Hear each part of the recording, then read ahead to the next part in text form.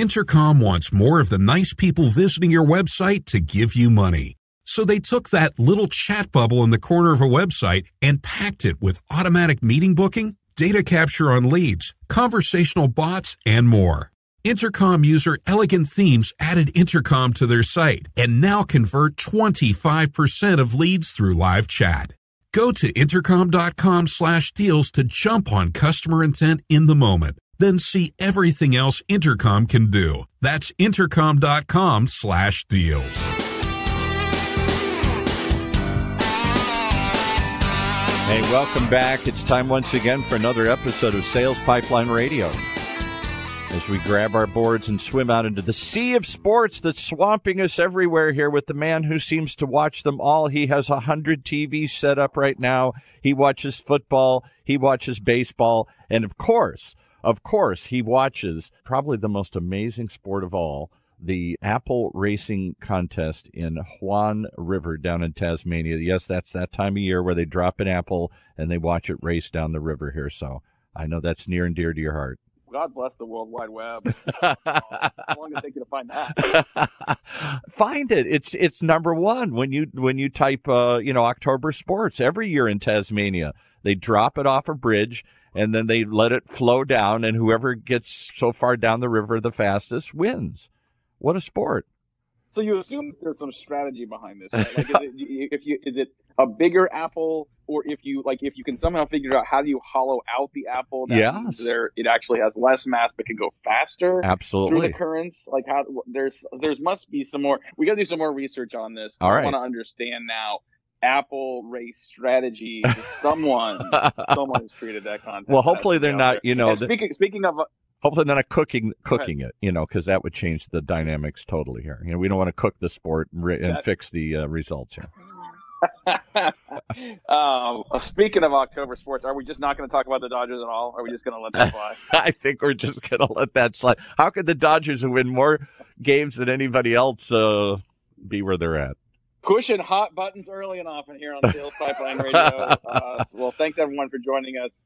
Until you went down the Apple race path, I was going to tell you that I think I'm in the wrong profession because the news update on the Funnel Media Radio Network. So thank you everyone for joining us. For those of you who's joining us live on the Funnel Media Radio Network, thank you for making us part of your workday. You may have heard the same story I did leading into our episode. That the creators of the song "Christmas Time Is Here" here on the Peanuts Christmas special, they're upset because apparently it's being used by Dollywood. You can't make this story up. The Charlie Brown Christmas song has been used by Dollywood without paying royalties, and they want to. Charlie needs his money. The guy behind that wants his money, whoever the guy is. Right. Yeah. Whoever the guy is, but did you hear how he wants $150,000 for each time it's been played? Yeah, for every instance played since 2007. Yeah, I shouldn't have quit piano lessons. I really should have kept up with that. I mean, I love my job and I love getting to do this, but man, that is something. Well, so if you didn't listen to the live, or if you aren't listening live, if you're listening on the podcast, now you know we tell you about the most interesting sports in the world. We tell you what's happening in the world of Southern California beach drizzle sports. And we're also here to talk about B2B sales and marketing. So if you're joining us in the podcast, thanks so much for joining us. Our listenership continues to grow, and you can find us anywhere fine podcasts are available. And every episode of Sales Pipeline Radio, we don't always go this deep into eighth tier sports, but we do talk a lot about sales and marketing. We're a couple hundred episodes in. So if you want to catch up on what we've been doing, you can find every episode, past, present, and future, on salespipelineradio.com. We are featuring some of the best and brightest minds in sales and marketing. Today is absolutely no different. I am really, really excited to have with us today Lindsay Pedersen. She is a brand strategist. She is the author of the best-selling book, Forging an Ironclad Brand. Lindsay, thanks so much for joining us today. It's so good to be here with you. Thanks for having me. Should we talk about, from a brand perspective, I brought up this issue of the Peanuts Christmas song and Dollywood. So you have a couple brands at play here, but more importantly, I think the idea that a song can be worth $100,000, $150,000 every time it's played. I mean, clearly there are probably some songs that might be even more iconic than that, but I mean, the impact of brand is everywhere, and my goodness, are there some multiples on the impact and value that can provide? It's crazy. It's so true. Yeah, I mean, today, the most scarce resource that most of us have is attention. Any tool that can break through or can harness attention, whether it's a song or a brand name or an image, is truly a multiplier. Well, and I think especially when, so we tend to talk a lot about B2B, and I think it's really easy for B2B companies, especially startups, to not prioritize brand because they're so focused on generating leads. They're so focused on getting pipeline and getting that next deal. And so the email next Tuesday becomes more important than creating some consistency, creating sort of a reputation for what you're doing. I know you've spent a lot of time, you spent, years working on this. Your clients are kind of a who's list of companies around the world. Zulily, Starbucks, T-Mobile, Coinstar. I mean, what do these companies recognize and value that startups are missing that probably should be prioritizing earlier in their maturity curve? Yeah, I mean, I think so. There's a couple of things, and there's a distinction that's probably worth making, that brand strategy is simply the definition of who you are, and what is the promise that you bring. So what's the stake in the ground that you're putting? Why should your customer part with their hard-earned money or time or attention for you? So it's really the definition of the value that you bring. And brand marketing and the tactics for brand marketing and brand awareness building those belong in kind of the bucket of marketing. And those are what can be kind of in conflict, some might say, with near-term lead generation. Brand strategy is agnostic of tactic. Just like your mission is agnostic of tactics. So related, but distinct as well, right? So whether it's B2B or B2C, knowing the thing, being very precise about what is the value that you bring your customer is worthwhile, regardless of what kind of company you are and regardless of what stage company you are. If you're a startup and you have a small marketing budget and a small innovation budget, you probably stand to gain even more from focus, which is brand strategy is simply a tool for focus. So it's not less useful. It arguably is more useful as long as you're serving human beings who have scarce attention. It's going to be really welcome to have a focus. So I love what you're saying. And just to reiterate, what you're saying is that having a brand as any stage company is not about having a brand budget. It's not about doing brand campaigns. It's really establishing who you are and being consistent to doing that. Like, what are some of the things that when you talk to early stage companies about really establishing an ironclad brand, those things that they just need to make part of their culture and then create some discipline around? What are some of the foundational elements of doing that? To building a brand strategy? Yeah, I think sometimes I hear companies sometimes say, well, we don't have time to invest in brand. We're spending that time and effort on generating demand, right? We have to focus on short-term, demand, pipeline goals versus building our brand. And I think there's sometimes what I hear there is there's an association between brand and I have to have money to do it, and I have to treat it as a campaign that's going to replace doing demand gen campaigns. And what I'm hearing from you is this is really more about the culture and discipline you have internally in terms of understanding who you are and how that's communicated to the market than it is spending money or doing explicit campaigns. Yes, it has nothing to do with how much you spend. In fact, defining who you are doesn't cost anything. It costs you the time that you spend to do that defining.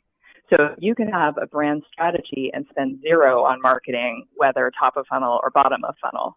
You can, right? They're totally different variables. The thing about brand strategy and the definition of your brand positioning is that it not only transcends marketing tactic, it transcends marketing. So, and you mentioned culture. Brand is a tool for distilling what's the culture that you want to bring. It's a tool for defining your product roadmap and your innovation pipeline. It's a tool to help you figure out how to price what you bring. So it's all of those things that the customer experiences, whether implicitly or explicitly, because that add up to what is the position of your business in their brain. That's what your brand is. So it not only is bigger than how you allocate your budget, how you allocate your marketing budget, but it's bigger than everything. It's aligned with, why does your company exist in the first place? So it's kind of a false, I mean, I might even say it's a cop-out to say, well, we're going to spend a lot of money on lead gen, so we don't need a brand. Those have nothing to do with each other. You can make your decision about what marketing tactics to invest in and not to invest in a way that has nothing to do with your brand strategy. Probably are instances where it's wise to only invest in lead gen. You know, if you're not trying to create a long, enduring business, maybe that actually is in support of your business goals. And your brand strategy can help you to ensure that whatever message you're bringing in your lead gen is synergistic with something that only you can bring. They reinforce one another. It's not either or. Yeah. It's both and. Yeah, I think you're right. I think that, that is in some cases an uncomfortable answer for people that, want to just say, I would just focus on building pipeline and I'll earn the right to build a brand strategy and to have a brand after we get past this first hump. But everything you do, especially early on, like you're establishing who you are. And having a sense, and look, I mean, as you well know, you talk about it in your book, I mean, even ironclad brands can shift and change over time. Have to do that foundational work to be successful. And before we move on, I do want to talk a little bit about the book and some of the other resources that you have that I think are really important. We talk a little bit more explicitly about, like, what's the opportunity cost of not doing this? Like, what happens to companies if they're so focused on the next month, the next quarter, the email next Tuesday, if they're so focused on just whatever it takes, random acts of sales and marketing to get to the next closest number?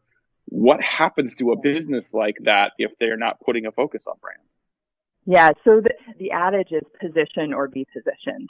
If you can either deliberately claim the position that's optimal for you, or you can let the market position you and hope that it will be an advantageous position. Most likely, you're going to arrive at a more value creating position if you're the one who determines what it's going to be. It's false to think that not doing this means you're not going to have a position. Of course you will. You will have a brand whether you overtly claim it and define it, or whether you or not. And my argument is that it's so consequential to the future and the growth of your business, and maybe even the value you create as a leader, that it's too important to leave it to chance. So that on an existential level, that's how important it is. Now, on when it comes to like really the exercise of defining your brand, if you don't do it, at best could be leaving money on the table, because a brand that's differentiated and resonant with your customers commands pricing power. So at best, you're not making as big of an opportunity as you could be. At worst, you could be spending money, whether you're raising venture capital or whether you're bootstrapping, you could be spending money against something that actually isn't that potent for the person who's making the purchase decision. And this is all because of sort of a false understanding of what brand is. It's just such focus that you're choosing by, with humility and curiosity, understanding your customer, understanding your own strengths, understanding the strengths that your competitors have that you could never replicate, and then claiming the place that makes the most meaning for your customers, but is also something that only you can bring. That's what's going to create the most value. So the short answer is, if you don't do it, you're not capturing as much value as you could be. Love it. We're talking today on Sales Pipeline Radio with Lindsay Pedersen. She is a brand strategist and the author of the new book, Forging an Ironclad Brand, a Leader's Guide. You can learn more about her at the website, ironcladbrandstrategy.com. She's got a ton of great resources up there. In addition to the book, she's got a PDF of the 9 criteria for an ironclad brand strategy, a good little primer for the book that you can download for free off of the book. And I think, before we have to take a break here, Lindsay, you have come from kind of what I would call as a non-MBA and not sort of traditional brand guy. You've got a very traditional man background. You've got an MBA. You spent time in CPG with Clorox. I'm curious, as you went from sort of studying brand academically to managing brand in real life, what were some ahas that you found in the field? Some things that changed the way you think about brand at a practical level? Yeah, I think this is the leader's kind of the paradox of being a general manager of being a leader is that you constantly are trying to balance short-term demands with long-term desires. And I think this sort of touches on your originating question about kind of the false dichotomy between lead gen and brand marketing tactics.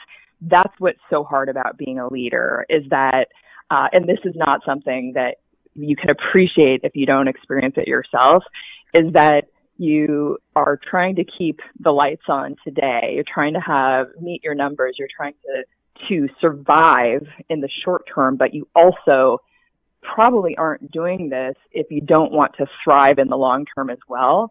That's the paradox, straddling those sometimes competing needs. And it's really difficult, but it's a worthwhile nut to crack. We're going to have to take a quick break here and pay some bills. We'll be back with more with Lindsay Pedersen talking about brand strategy. She specifically called this book a leader's guide. I want to find out what she means by that and talk more about ways to combine effectively your brand strategy with your demand and sales pipeline development strategy. We'll be right back. Sales Pipeline Radio. Sales teams, is your website helping you turn prospects into customers? Because Intercom thinks it should be. Intercom makes that little chat bubble in the corner of a website. That's their messenger. But it's so much more than that. The Intercom messenger is designed for businesses to jump on customer intent in the moment. It connects you when you're there or automatically books meetings and captures data on leads when you're away. You'll sell more efficiently. Like Intercom user Elegant Themes. They added the Intercom messenger to their site and now convert 25% of their leads to paid subscriptions through live chat. Just having the messenger sparked valuable customer conversations that Elegant Themes might not have had otherwise. That's Intercom's whole deal, connecting you with customers while they're on your website with timely, personal insights. Because when customers have a great experience, it's great for business too. Help your website help you land more customers, then see everything else Intercom can do. Go to intercom.com/deals today. That's intercom.com/deals. All right, back to Matt and his guest as they go bobbing for apples and more information. Before we go too far, could you please explain to me who D. Coleman is? I'm trying I'm watching you from yes, here. D. Coleman right here. Yeah, who is D? I mean, and I may be asking a dumb question. Maybe everyone else knows who this person is, but what is D. Coleman doing in your studio today? D. Coleman was here the other day. We do a show on local races here in Orange County, and he's running for San Clemente City Council against a pretty powerful slate of people here. Oh my goodness! All right, well, didn't mean to get political there, but go D. Coleman. The flyer the poster looks phenomenal. There you go. I'll give him that. There you go. All right. Well, thanks for joining us again on this special episode of Sales Pipeline Radio. We are digging in entirely on brand strategy, Ironclad Brand Strategy. In fact, with our guest today, Lindsay Pedersen. Definitely check out her website, ironcladbrandstrategy.com. She's the author of the new book, Forging an Ironclad Brand, a Leader's Guide. You can find it on Amazon and all the places where fine books are sold. And Lindsay, I mean, you could have ended the book title with Forging an Ironclad Brand, and I'm probably already in, but then you have the tagline underneath is a Leader's Guide. Talk about why that angle is so important as a component of sort of your message and mission from a brand strategy standpoint. Yes, thank you. Most books about brand are written for marketing technicians. The bee that I had in my bonnet is that the person or the group of people who stand the most to gain by understanding and precisely defining their brand are actually the owners and the leaders of the business, because the whole point of brand is to create sustainable differentiation so that you can be profitable for a long time. The whole point of brand is to create the most value. So the leaders are the ones who gain the most when value is maximized. That's the first reason that this is a guide for leaders. The second reason is that if the leader isn't owning and holding conviction in the brand strategy, then it simply won't be implemented.